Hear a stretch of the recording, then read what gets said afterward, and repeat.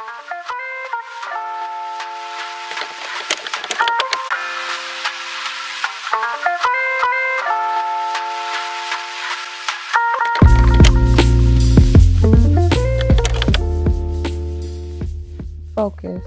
the center of interest or activity, the state or quality of having or producing clear visual definition. Hey you guys, what is up, and welcome to a brand new video. As you can tell by the title, this video is a little bit different than what I normally do. I've been seeing these visual diaries everywhere, and I just think that the concept is just so cute. So I had to go ahead and try my hand at one of these videos. Today I'm just going to talk to you guys about focus and finding myself. Us as women, whether we're moms, wives, daughters, sisters, entrepreneurs, if we're employees, whatever the case is, we wear so many hats.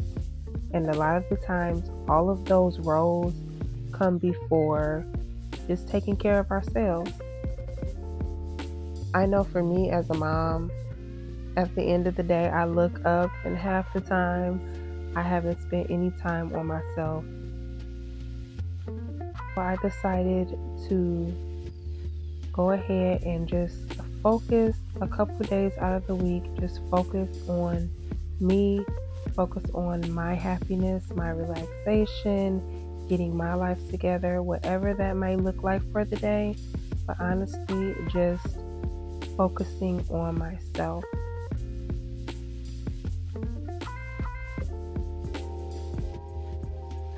For me, I was able to focus on myself on Wednesdays and Thursdays when the kids are gone.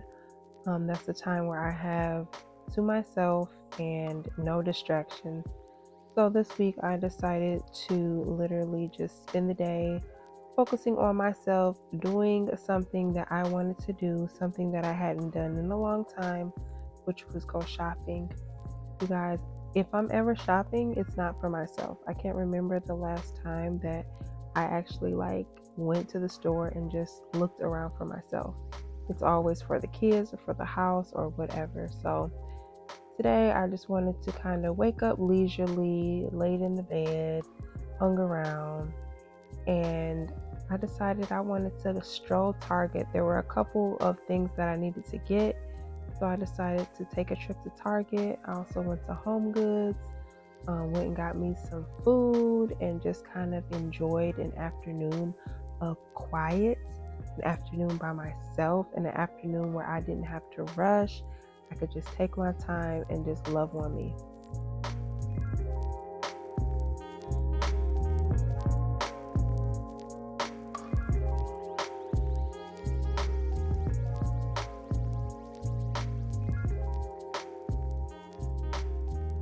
I find that one of the best things is to take yourself out on a date. Take yourself out on a solo date, a self date, whatever you want to call it, but just take yourself out, whether it's to a restaurant, whether it's to the movies, or just if you want to just browse Target like I did, or go to the dollar store, y'all. Just get out and have that time to yourself. Even if you just want to sit in the car or sit at Starbucks and work and just be to yourself, but that time is so necessary and so important.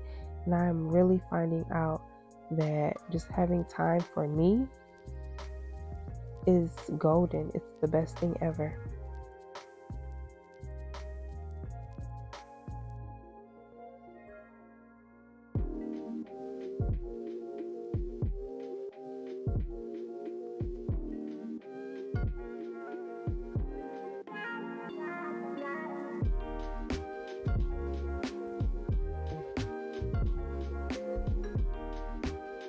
And one of the things that I'm learning is just to slow down. Everything is not a race.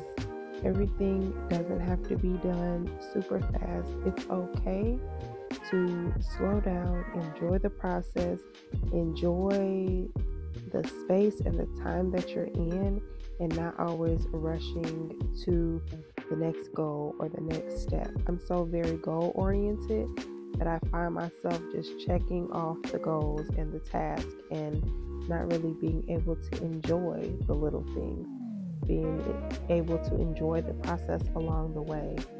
I'm learning each and every day, and I think that's the beauty of life. You get to experience new things each and every day, and it shouldn't always be a rat race. You should be able to take time to smell the flowers and to just relax and to just live in the moment. And so that's really what I need to try to do, is just to be and not just always on the go.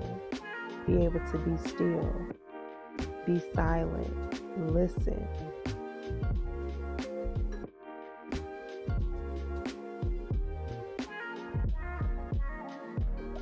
I think for me, one of the hardest things was spending time by myself, especially when I was newly single.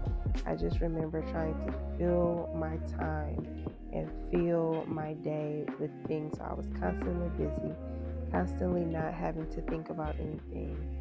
But in reality, I had to eventually deal with it. So I think now I'm at a point to where I'm completely healed and I'm actually able to be by myself, be in quiet, sit in my thoughts, and I'm not afraid of sitting in my thoughts or what will come in the silence. And I actually bring on that. I love it now, and I'm so glad that I was able to face that head on instead of it crippling me in the future.